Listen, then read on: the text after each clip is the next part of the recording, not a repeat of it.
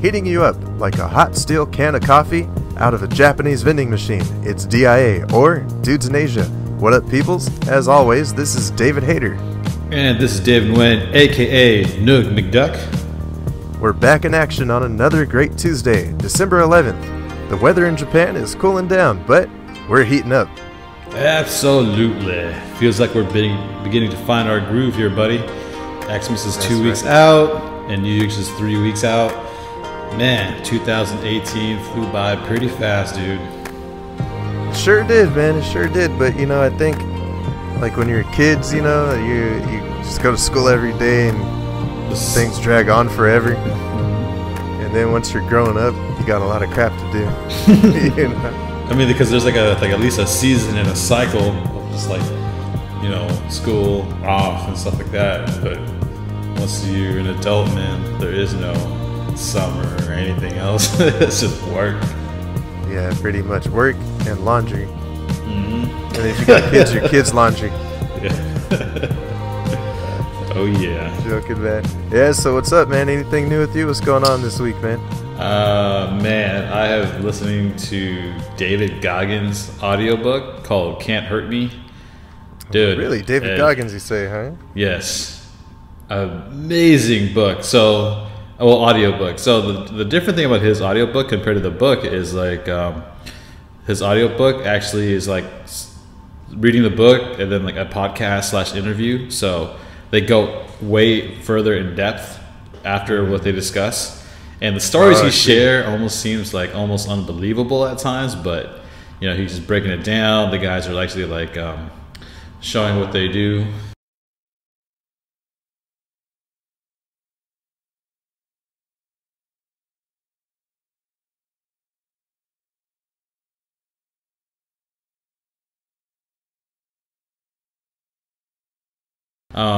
So yeah, they're just explaining everything that's going on that happened, and man, his life was just crazy. So right now he's talking about his Navy SEAL training. It was just like brutal. Anyway, this is like super inspiring, but then he also challenges you to like do things that you hate. Just be honest with yourself. If you're fat, write down your fat, and have accountability mirror. So it's pretty inspiring. So I'm actually trying all the challenges right there he's doing. So because of that, I'm like pretty like hardcore back into fitness. I'm actually like 9 days in a row right now. Every morning, man. I get up like at anywhere between like 3 and 4. Ooh, do shit. some. Dude, I crash like at 8 or 9 though. Like come 8 o'clock, dude, I'm just like eyes are heavy, and then usually by 9 o'clock I'm just like out like a light. So yeah, but see, maybe go to sleep earlier, but you feel better throughout your day though. Yeah. There's a little crash, but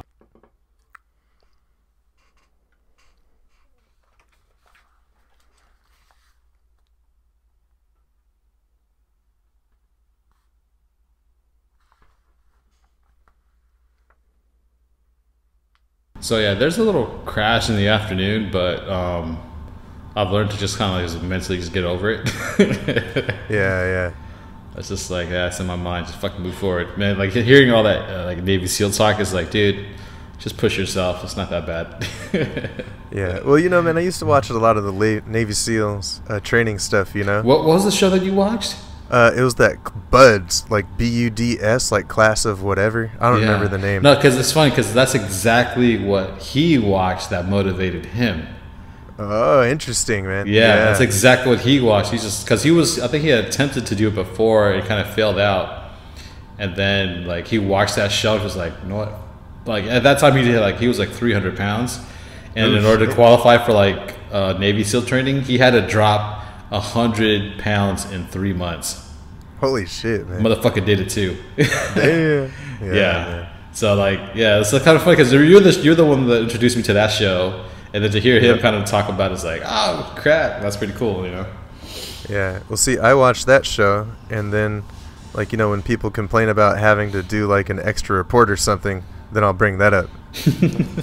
Exactly, dude. So, But it's like, oh, so like your job is hard, huh? You get to sit in a nice office and it's heated, and like you can go take a break whenever you feel like it. yeah. Like, man, there's motherfuckers that are like getting wet and sandy, and like digging a hole and filling it up that ain't slept for 3 days. Like, I think you can do this.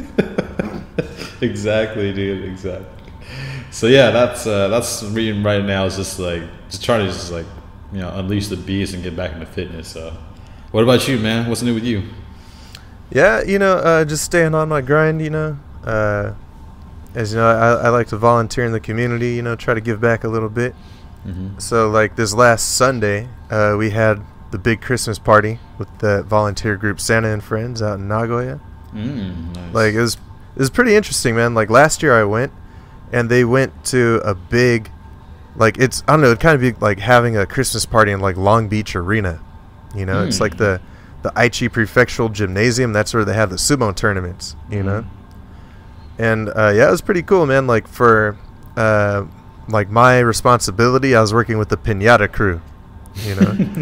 It's me and my girlfriend made a piñata, but it was funny because like like she's from Mexico, like we're from California, we know about piñatas. Like other people like from Canada, like other people are from like Europe or like Japan, they're like, we don't know about this piñata. Mm-hmm. But then what was funny is like the lady whose idea it was to make piñatas, like she was from Mexico too. And then like a week before like the actual thing, she was like, oh, I'm sick, I got the chicken pox, I can't go anymore. Like, well, damn. And so I guess somebody else like took it over, but then it's like a Japanese person didn't know what the fucking piñata was. Exactly, yeah. So like, yes, this is what we're going to do. I'm like, you shouldn't do that, let's do it this way. And they're like, but we want to do it this way. I'm like, listen to the gringo and the Mexican. So we did it their way at first, and then like I think like a kid like hit me in the leg with a wiffle ball bat. Yeah. But it was all right. Yeah, and then what was funny though is the lady that couldn't make it, she made a piñata like that looked like a minion, Oh, nice. So it's like, yeah, the top part was round. It had like kind of like a goggle on it that was actually like 3D, like it stuck out, like made of construction paper. Yeah. Like it had like arms, and it had like kind of like pants, like how they have it. Yeah. And so like it was just funny as hell, dude. Like these kids go up and they smack the minion, and like one kid smacks the shit out of it and its pants fly off, Just fucking minion up there and no pants on, And then the next kid comes up and he fucking hits it like Shomenuchi, man, like kendo. Yeah. I don't know if you watch like Walking Dead, man, like he Negan'd his ass, And then like the paper eye like just fell off and it's like hanging, you know what I mean? I'm like, damn.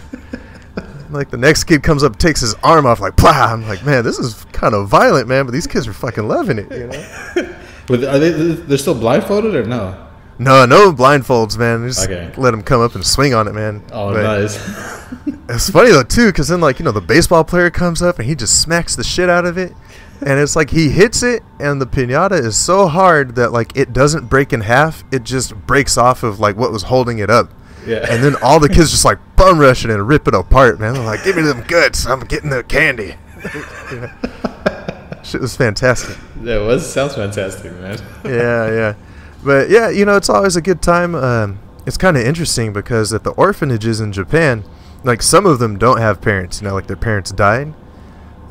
Maybe some of them when they were born, they were given up, like, you know what I mean? Like kind of like safe surrender. Mm. And then some of them have parents, but they're not like fit parents. You know what I mean? Yeah. Yeah. So, I mean, we don't ask too much about it when we're there. And it's like everything from, very young kids, like 3-4 years old, like all the way up to like about to graduate high school, like 17, 18, Mm-hmm. Yeah, it was a good time, man. We went to eat some chicken wings after, went up to Hooters. Nice. Had a good time. Is it the same quality as back home? I don't know. I haven't been to Hooters in a long time back home.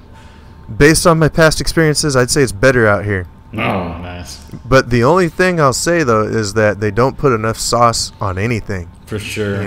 For So, sure. yeah, but then you have an option to order extra sauce, Mm-hmm. And then usually go for one of the spiciest ones, and like a lot of Japanese people just can't handle spice. Mm-hmm. So, like, the lady's bringing it out, and she's like, like, like trying to keep her face away from it. You know, Yeah. I had me like a Grey Goose martini for 900 yen, about like $9. And then I had me a MGD. Nice. And I don't drink the MGD because it's good. I drink it because it's nostalgic. Yeah. But yeah, that was on Sunday. And then like yesterday, that gymnastics team from Canada came out here. So like, come to find out, this is like their pre-training, you know, to try to qualify for the Olympics in 2020. And they're actually like practicing like out here like in Yokkaichi. I'm like, well, that's kind of random, but hey, how about that? Yeah. You know. But and it was crazy too. Like the guy who's the head of the team actually used to live in Long Beach back in the day. Oh, nice. Yeah, like his wife's Canadian. He met his wife when he was a sailor down in Long Beach, you know, like a while ago, and we used to still have the Navy base out there. You know, and it was like up on the top floor of the hotel, like the biggest hotel in town, you know. It was very chill, man.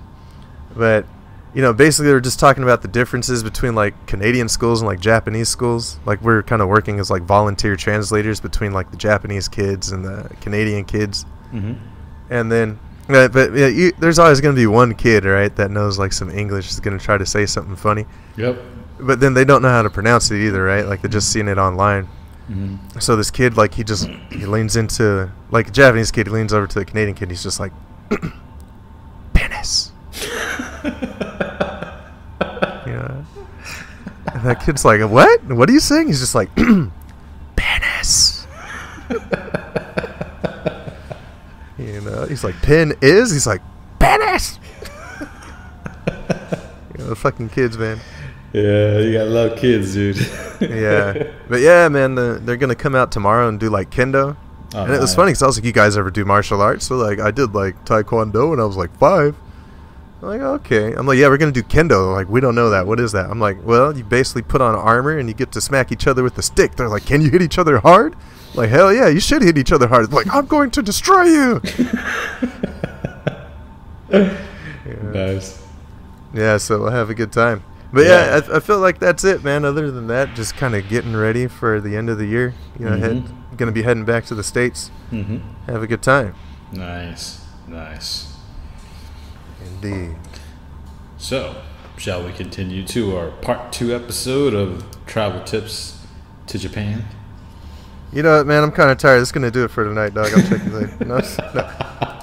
No, I'm messing with it. Yeah, man, let's do that. Oh, no. Let me take a sip of my lemon sour here. I'm going to put a picture up on the Lizine, too. And then it tastes like the people look on the can. I'll show you what I'm talking about later.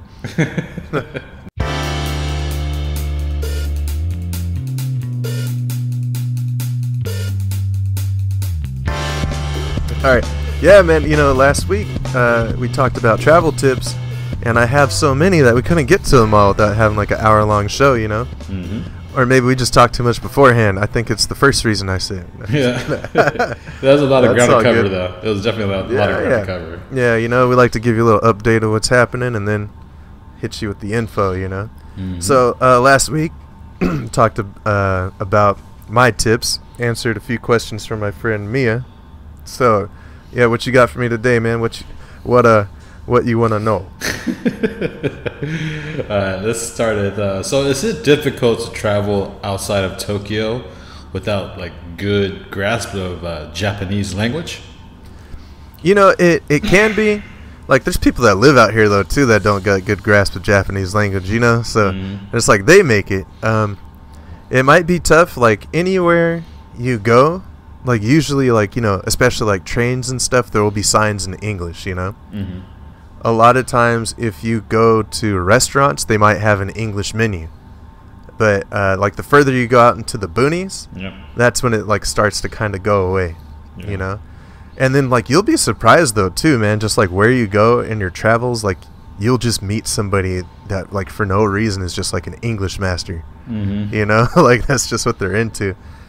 Like, I remember when I first came to Tokyo, like, I was on the subway, and this guy just came up to me. He's like, hey, man. I'm like, hey. He's like, so, you know where you're going? I'm like, I do. He's like, all right, man, enjoy it. I was like, thank you.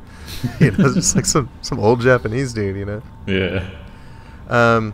One thing I recommend though is to definitely like get like a Japanese dictionary, like, you know, on your phone, or like use like Google Translate. Mm-hmm. And sometimes it helps too if you have something that works offline. Yeah. So one thing I recommend is called, well, I use it on Android. I don't know if they have it on iPhone, but it's called JED. And I think it's like Japanese English Dictionary. Mm-hmm. And so that works offline, and you just pop in anything you want, and then like the translation comes up, you know. Nice. Something else they have too is that Google Translate can actually like translate stuff through the camera With like a 50% accuracy. I bet. Yeah, it's not that good, but it's better than nothing, you know. Yeah, because I've tried it with Korean out here. It's just like, because Korean is like 100% like I go to the Korean stores and try to buy some food. Yeah. Like, you know, they tell you how to make the soup. And it's on Korean, so I try to whip out the camera. Okay. It's just like, ooh, this is not helping. It's like break soup in half. Stick the soup in your ass. But yeah, it was not pretty. It's not helpful at all. Okay. But you just look at the pictures and figure it out. Oh, for sure. Yeah, man. And that's part of the thing too, is like, you know, with Vietnamese, you can like read what the alphabet letters are, so it's easier to look up. Yeah, at least, yeah. Yeah, like Japanese, man, it'll just be like some symbols. You're like, fuck if I know. You know what I mean? Yep, exactly. Yeah. And yeah, I'd say too, like if you think about when you'd have to use Japanese, like it's probably going to be when you're buying something, right? Or like when you want to eat out. Mm-hmm. So, you know, if you're going to like order your food, like it helps to try to like talk slowly, you know what I mean? Even if people speak English, like their English probably isn't like fantastic, you know? Mm-hmm. So you got to slow it down a little bit. And like, you know, like one thing is like when you go to McDonald's out here, you know, like they have a menu in front of the register, you know, and so you can look at what you want. Like it has pictures, you know, and so you can kind of like point at something and then hold up like the number you want of that, you know what I mean? Yep. It's like if you want like 2 burgers, just be like, this burger, 2, you know? Yeah. And then like, you know, gestures go a long way too, man. Like you want something to drink, like, you know, drink, you know, like, yeah. Yeah, it helps out, man. But something I've seen a lot of people do, and I'm sure you have too, is like they'll just like talk louder. You know? And that does not help, you know? No, it doesn't. It's like their hearing ain't the problem. It's that you're in a country and you don't know their language. Yep. But, you know, yeah, and then another thing, too, is like you know, a lot of times Japanese people know a lot of English words, but the way they pronounce them is like katakana, you know? Man. Oh, let me see if I can read this. Yeah. Here we go. Oh, here we go. This is Noogie's. Yeah, Noogie's katakana quiz. The first one is hotel. How do you say it? Hoteru. Yeah, hoteru. Hoteru. Oh, oops, I gotta say it too, huh? Hoteru. Hoteru. No. Okay, wait. Okay. Here's the next one. Try to say McDonald's. I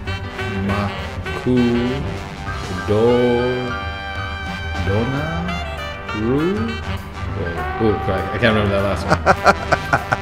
That last one is, you just said it before. I was pretty much almost there. Yeah, it's in the word. You said that last symbol before. Do na ro Do. No do Do, yes. Oh. So the way they say it is McDonald's. Wow. Yeah. So you'd be like, hey, where's McDonald's? Be like, huh? McDonald's. And they're like, what? And I'm like, McDonald's. They're like, achi, it's over there. Like, you know. Yeah. All right, one more for you. Now, Noogie, say hamburger. Hamburger. Subarashi. Fantastic. Oh yeah, man! I remember, like, so I had to try to say McDonald's to like a taxi because like every time I get drunk, like those late night drinking days, I go to McDonald's. Nice. I'm always just like, McDonald's, like what? McDonald's? Nope. It's like that yellow M that's open 24/7 that sells American hamburgers, and then they get it. I had to break it down in like Vietnamese. It's like that yellow M over by Benton Market. 24/7, American hamburgers. Oh, okay. I was like, all right, thank you, man. Well, like, then what the fuck do they call it, man? Yeah, I just every time they tell me how they say it, it's just in one ear and out the other, you know? Yeah. Because it sounds Like the same to me. It sounds the same. It's like McDonald's or something like that. It's just like, you know.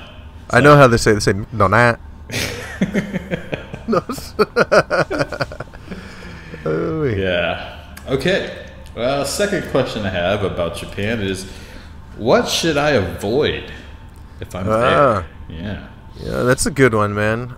You know, there's a lot of good stuff to do, but I feel like with any vacation, you have like a certain amount of time to do what you really want, you know? So for me, I don't know, this is just my preference. I don't like to go to places when they're super crowded, you know? Like, it's going to be tough to get around. You're going to spend a lot of time waiting to do stuff, you know, waiting in line.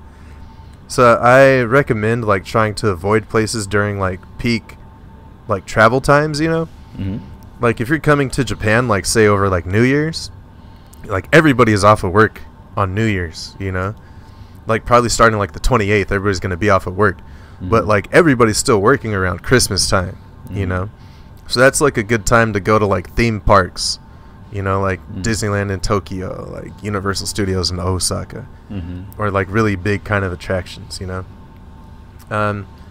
You know, something else too, and I know I'm probably going to catch some flack for saying this, but like for me, like if you go to like one or like two castles, it's pretty cool, but some people want to go to like every castle and they're all pretty much the same, you know?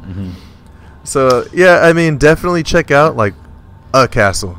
I feel you on that, because like in Vietnam, it's like you go to one temple, they're pretty much all the same.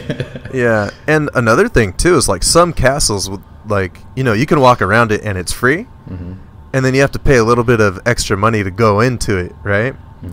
But then sometimes you go in and there's like not a whole lot there, you know? Some of the castles, like you can actually go all the way up to the top, you know, and kind of like take in the view. So that's when it's worth it, you know, to me, I think. Yeah. Yeah, let's see. Anything else to avoid? Oh, do you know about ryokans? No, I don't. So, like, a ryokan is like a traditional Japanese inn. And they're actually very nice. Like go to the ryokan. Don't avoid the ryokan, you know what I mean? And it's like, you know, like hospitality, like to the max, you know? But the one thing I don't like there are the breakfasts. You know, like, I don't know, man. They're just like kind of bland, like not that hearty. I'm like, you know, I could pass on it. Like maybe try it one time, you know, give it a shot. But like once you've had it in one place, you kind of had it everywhere. You know? And like a lot of the times too, like it's optional, but they won't really tell you that.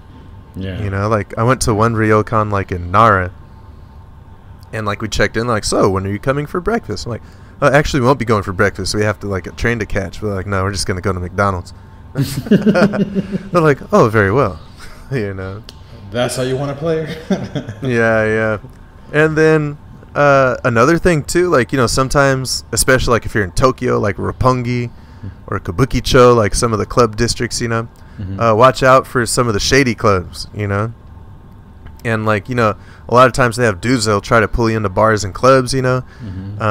Like in I've never been out to Roppongi, but like in Kabukicho, they have like these dudes, man, and like, you know, they look like a black dude from America, but they're actually like from Africa. And so they'll just come to like, hey, what's up, man? I'm like, hey, how's it going? And then they're just like, hey, Happy New Year, brother. And like they shake your hand and they get all nice, like, so you want to come to this club? Blah blah blah blah blah blah blah. Like, you know. And then I've heard like stories of people getting ripped off, like they don't ask how much the things are, you know, and like the beer ends up being like really pricey, or there's like some kind of crazy cover charge that nobody told them about, you know.